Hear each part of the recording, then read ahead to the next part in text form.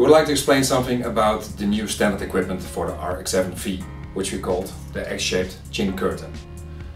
The chin curtain is designed to improve the aerodynamic capacities and improve the airflow around the chin area. The helmet is very round, and this X-shaped chin curtain improves this even more. There is a small plastic frame which creates an air channel from the mouth area in order to exhaust moist and dirty air from the mouth area, and also help to improve the free flow system. The chin curtain can improve the airflow under the helmet, but also reduce the noise level. Let's install it. Remove the front part of the cheek pads and pull out the retractable chin spoiler.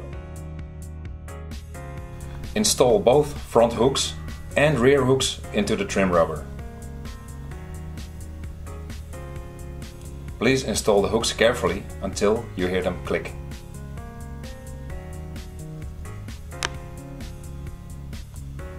Install the hooks to the neck roll system. Now install the frame of the neck roll into the center pad. Make sure to insert it in the correct way.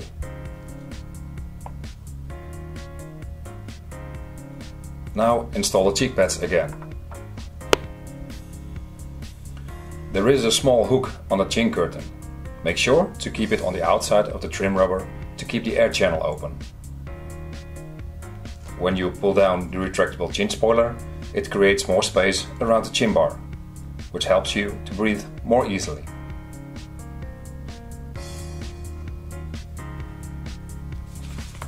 How to remove the chin curtain?